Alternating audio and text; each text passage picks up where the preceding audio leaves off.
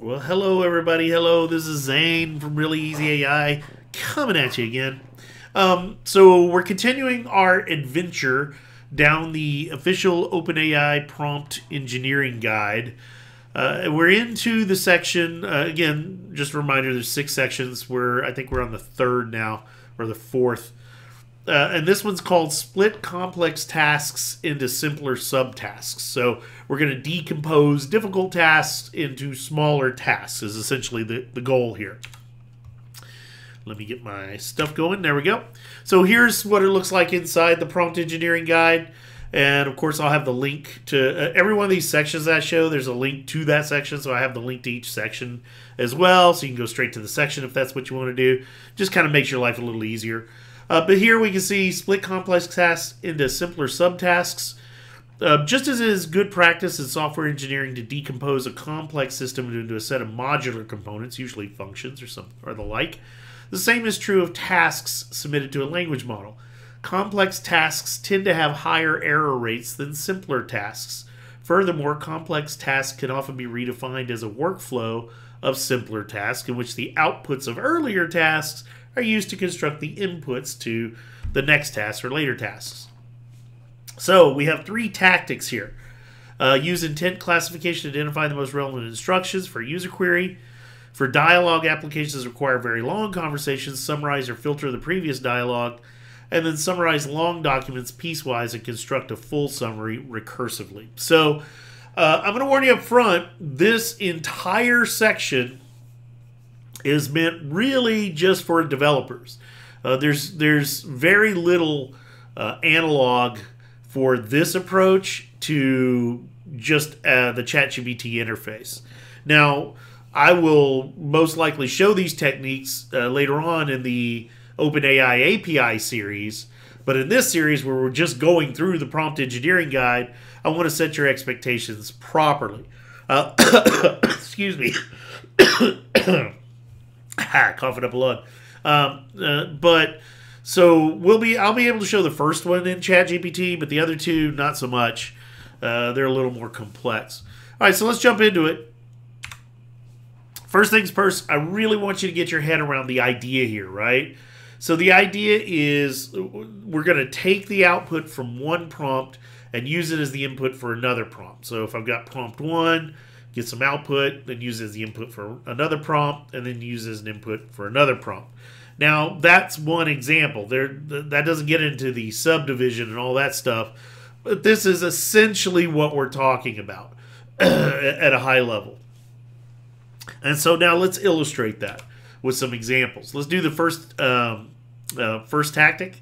Use intent classifications to identify the most relevant instructions for a user query. So, for tasks in which lots of independent sets of instructions are needed to handle different cases, it can be beneficial to first classify the type of query, then use that classification to determine which instructions are needed. This can be achieved by defining fixed categories and hard-coding instructions that are relevant for handling tasks in a given category. This process can also be applied recursively to decompose a task into stages. The advantage is that each query will contain only those instructions that are required to perform the next stage of a task, which can result in lower error rates compared to using a single query.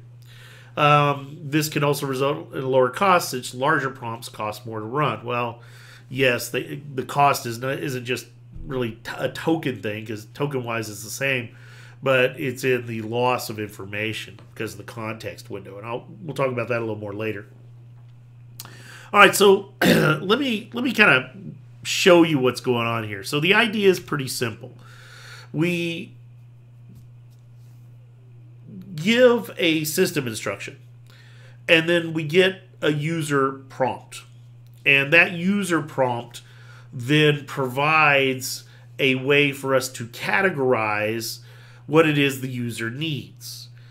Based on the classification, then, we programmatically, right through code, will go off and grab or automatically generate a new set of prompts that then deal with that specific category that we've designated.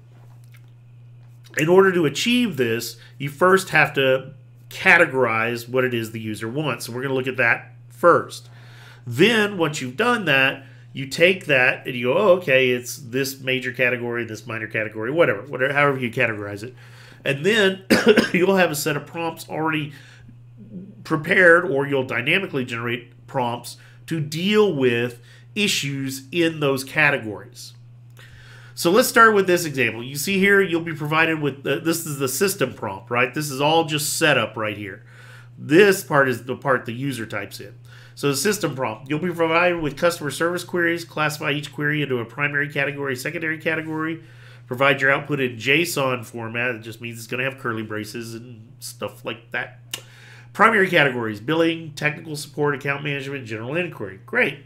Secondary categories, billing secondary, unsubscriber upgrade, add payment, explanation for charge, disputed charge, technical support, troubleshooting, device compatibility, software updates, account management, password reset, update personal info, close account, account security. And again, this you can blow this out. There's going to be any number of categories here.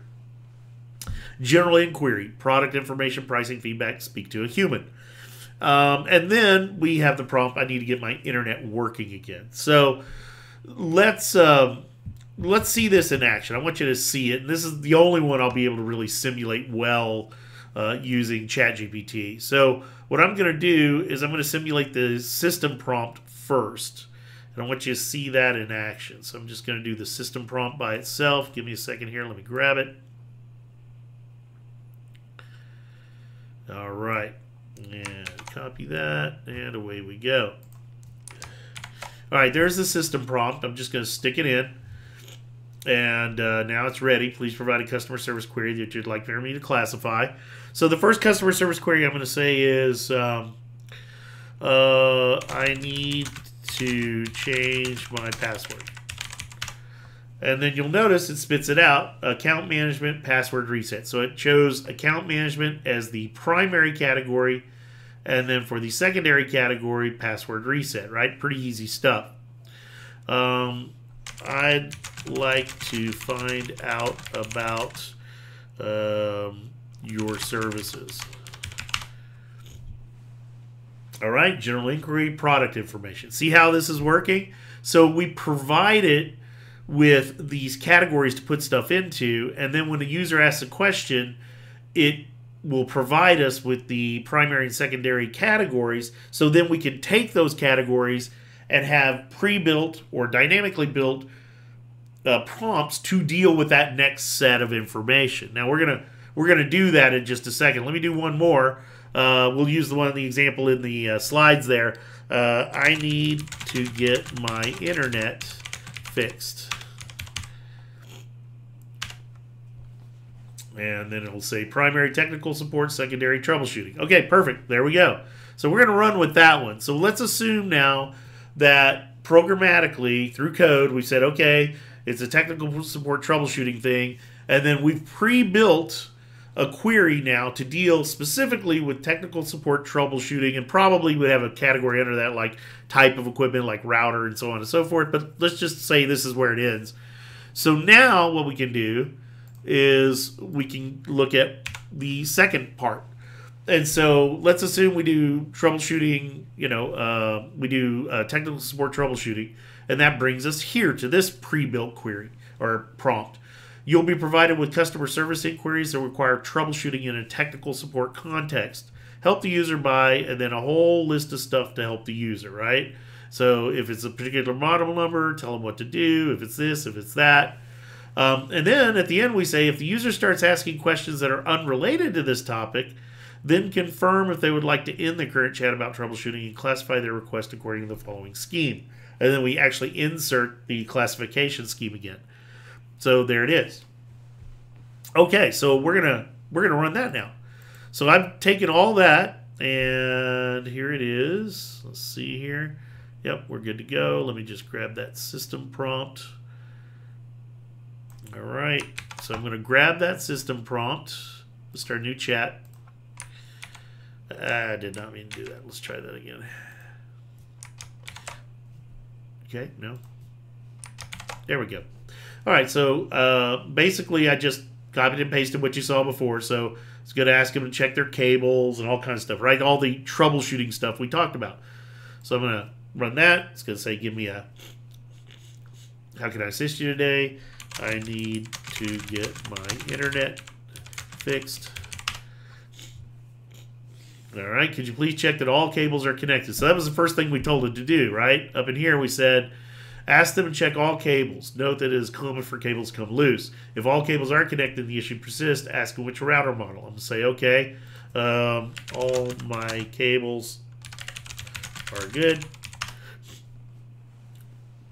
All right, could you please tell me the model number of your router? All right, well, we'll assume they've looked it up, or what we should have added is where they can find the model number, because that would be a logical thing to have here. But let's assume that they found it, and it's this model right here. Model number for my router, there you go. For the model number, please follow these steps, and there you go. So you see how this is working? And now I can say, I need to talk to someone. Now that has nothing to do with troubleshooting, so let's see what it does with it. And there you go. So it automatically recategorizes as, uh-oh, well, we're done with troubleshooting. Now we got general inquiry, speak to a human, and then we would have something that deals with that. There would be code that would read that and go, oh, they want to speak to a human. Okay, and then connect them, to tech chat or whatever, right? Automatically call their phone. Hey, we got a human here. Whatever it is you want to do. The point being that these categories trigger some code to run, to either run more prompts or go off and call tech support or start a chat with tech support, whatever it is you want to do. So this is very much a code-driven type activity, but we've kind of simulated here in ChatGPT so you can see what's going on. Well, this is mostly the realm of code. Now, beyond that, now we get into stuff that's just pure code. You really can't, you kind of simulate it, but I'm just going to use drawings to kind of show you how it works. These are techniques we would use if we had very large chunks of stuff that we need to work with. And here's the first one. For dialogue operations that require very long conversations, summarize or filter previous dialogue. So what does that say? Well, since models have a fixed context length, dialogue between a user and an assistant in which the entire conversation is included in the context window may not continue or will not continue indefinitely. Just can't. Eventually, you're going to run out of space. There are various... Now, does everybody know what I mean by context window? That's the amount of, for want of a better term, memory that you're going to have for that chat session. And it varies by models. Some models have more, some models have less. And so you'll have to adapt accordingly. For ChatGPT 4 Turbo, its input context window is 128K, which is pretty large, but not infinite, right? You can still run out. And once your chat session goes over 128K, the old stuff goes away. It literally forgets all the old stuff. And we'll see that illustrated here in a picture I drew.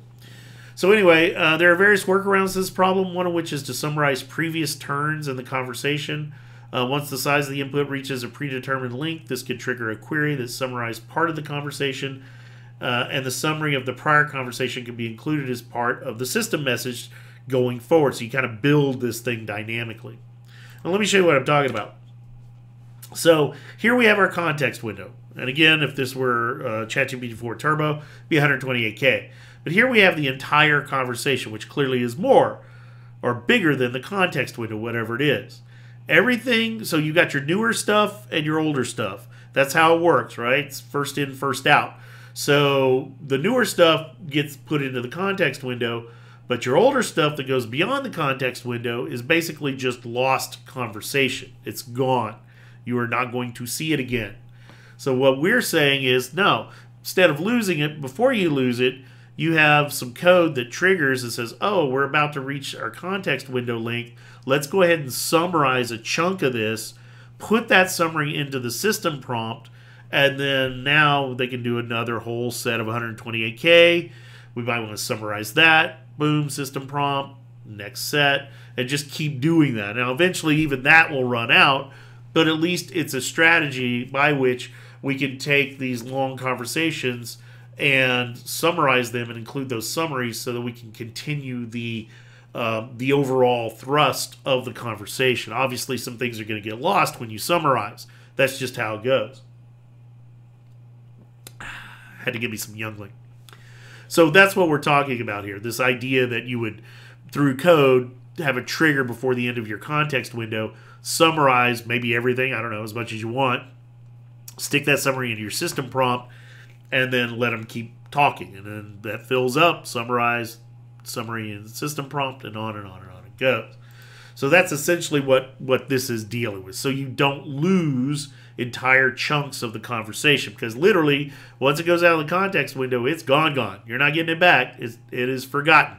And so that's usually very bad. Okay.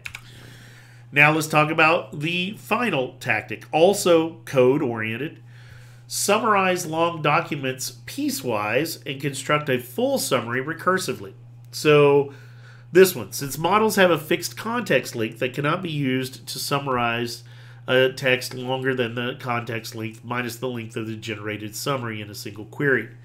So to summarize very long documents, such as a book, we can use a sequence of queries to summarize each section of the document. Section summaries can then be glued together and summarized, producing summaries of summaries. Get the idea?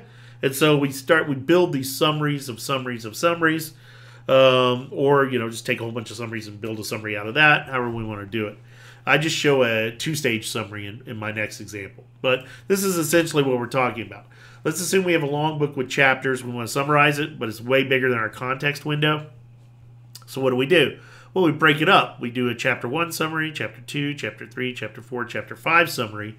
Then we put all those together and create a summary of the summaries, which is our overall book summary. So you see how you're creating a summary of the summaries, and that way you're able to summarize essentially the whole book. Again, you're going to get loss of very precise words and things that you have. That's just a given, but at least you'll have the overall summary or thrust of the book. So these are all strategies that were meant for developers, as I mentioned at the start. Keep that in mind, but as you go through and as you become a developer, which many of you will, I would hope most of you will, as you continue your journey through the open AI space, right? ChatGPT is the starting point. It's a great starting point. Creating your own GPTs is cool. Then you move on to using the OpenAI API, do some chats, do some assistance, and on it goes. But as you continue your journey, these particular techniques will be quite useful. Not as useful as they used to be, and I'll tell you why. Because while today we have a context window of 128K with ChatGPT 4 Turbo, Google has already announced that Gemini 1.5 has a 1 million token context window, input context window. Claude has announced the same, Anthropic's Claude, and I expect it'll be very soon that OpenAI will announce the same. I think the 1 million token context window is coming. At 1 million tokens of context, you've solved quite a bit of problems in terms of being able to hold on to most. There's that 80-20 rule, the Pareto principle. I'd say a good 80% or more of conversations can fit very neatly in that 1 million token context window. And only when you're dealing with very large chunks of data would you have to continue to worry about not being able to fit in the context window. So this may all be fairly moot, and it actually is kind of moot at this point, based on where we see these input context window sizes going. Okay, so that gets us to the next level. Give the model time to think. We will stop here, and I'll let you guys take a break, and the next session will be on giving the model time to think. This is Zane. I'll see you next time.